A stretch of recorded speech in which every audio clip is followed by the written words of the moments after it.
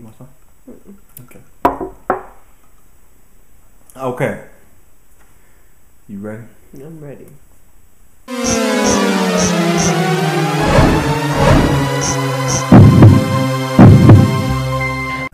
So, me and SeMonne did a episode, a video a little bit ago about how to survive the affair, those that's been through the affair.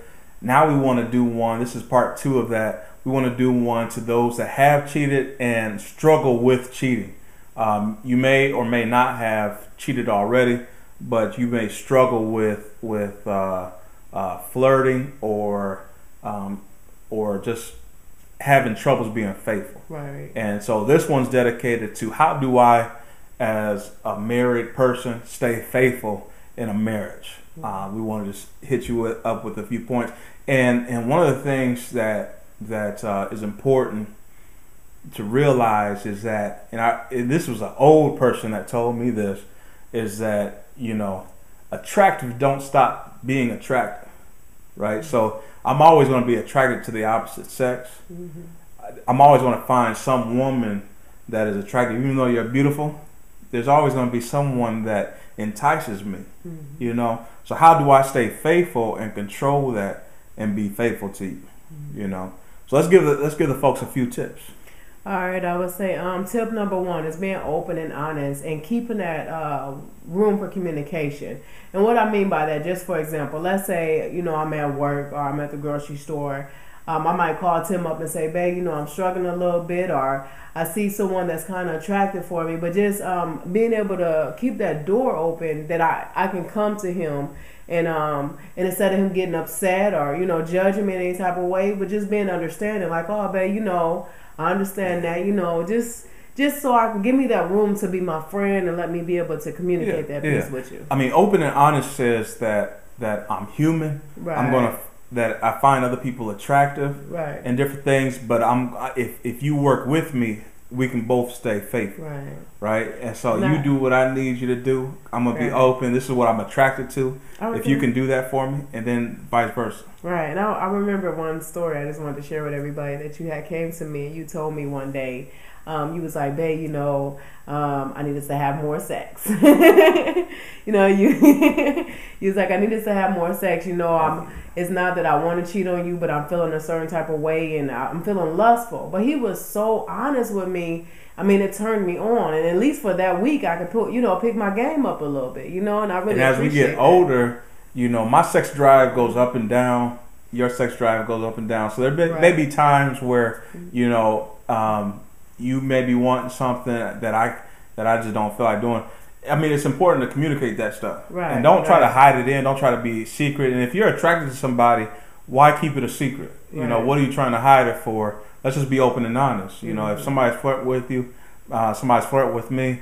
I mean, that's something that we could talk about. We ain't got to keep that secret. All right. So number 2, if you're willing, if you don't stand for anything, if you don't stand for nothing, you'll fall for anything. Right. And the reason why I say that is because number 2, you got to remind yourself who you are. Right. It has to mean something to be married, right? That this is something that we don't do.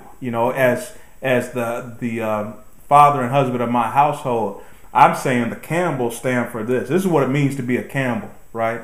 We don't do this. We do this. And I teach that to my children, and I live that.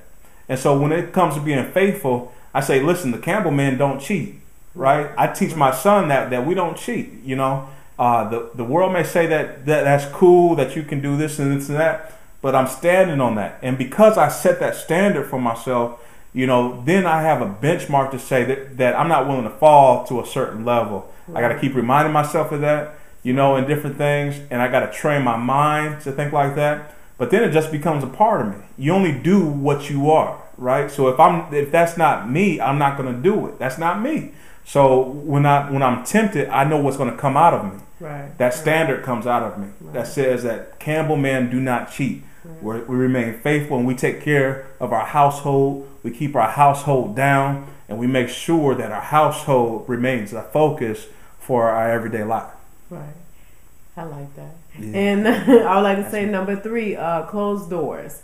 And what I mean by closed doors is knowing, like, Like if I know I have a problem with, I don't know, if I have a problem, I want to do everything I can to like try to stay away from certain things. Like if I know that I could be tempted, let's say 1 week Tim's just been working a lot and I'm afraid that, he hasn't been showing enough attention to me for that week. So I'm not going to go out to no club on Friday, because I'm not going to get nothing but attention. It's the wrong type of attention. So I had to learn how to close certain doors and stay away from certain temptations, just to help me be able to focus, and being aware of that. And if I know that there's an open door, if someone is attracted to me, if there's another female attracted to me, and she's constantly flirting with me, I know how to close that door. I know how to keep that door open, so that maybe I flirt back a little, maybe I'm doing things like that.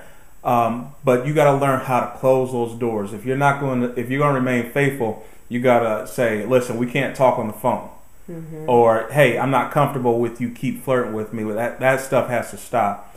Or I'm not going to be your buddy because I'm attracted to you. And I know that you're attracted to me. So I know what this could turn into. We're not going to spend time with each other because I know what it could lead to. Right? So you got to close that door. And then something so simple like it's going to lunch every day or going to the movies with a friend. You never even looked at that person like that. But things happen. Look at the progression. I mean, all right, so we went out to lunch. And then we went out to lunch again. And then we started talking about each other's problems. And I started sharing some things that I'm going through. And she said, oh, well, you don't deserve that. And then I felt good. And then me and my wife got into an argument. And that just leads and it snowballs. So close that door before it gets down that road. That's exactly, that's too. And then 4 is avoiding doors. And that's something we kind of touched on. Yeah. So 1, well, let's expound on that, because you can close a door, but avoid door means that's a door that's been closed that you don't need to reopen. Right. Like don't like SeMonne said, if you know your temptation is the club, is at the club, then don't go there. Avoid that. Go if you know you're weak in a certain area, don't tempt yourself. Don't go around that area. Right. And then the 5th one is that if you know that you have issues that continually become issues or challenges with that you're facing around being faithful, then get counseling, get some help. Talk to your pastor, talk to a professional counselor, or talk to some expert about resources, tools that you can use to not do those things. One of the things that I did when I was losing weight was I got a physical trainer. And that physical trainer said that when I feel like eating when I shouldn't eat, I avoid it, but he also gave me a tool to say you got to replace it with something. Right. Replace it with these good foods, or replace it with this and that. And that's what a counselor does. He gives you tips, tricks. He or she gives you tips, tricks on what you can do to replace some of the bad habits that you got. Right. That's exactly what I was going to say. You got me. Yeah. Just make sure that you replace it, because we think we could put something down and keep going, and it might go good for a while, maybe a couple weeks. But if you do not feel that bad habit in with something good, you'll pick that habit back up eventually. Yeah. So please, and seeing a counselor is good. It's not always a bad thing. It's just, even if it's just for a temporary, but I'm just saying, explore all your options. Do what it takes to be with your spouse and to make sure, that you guys are happy together. Right.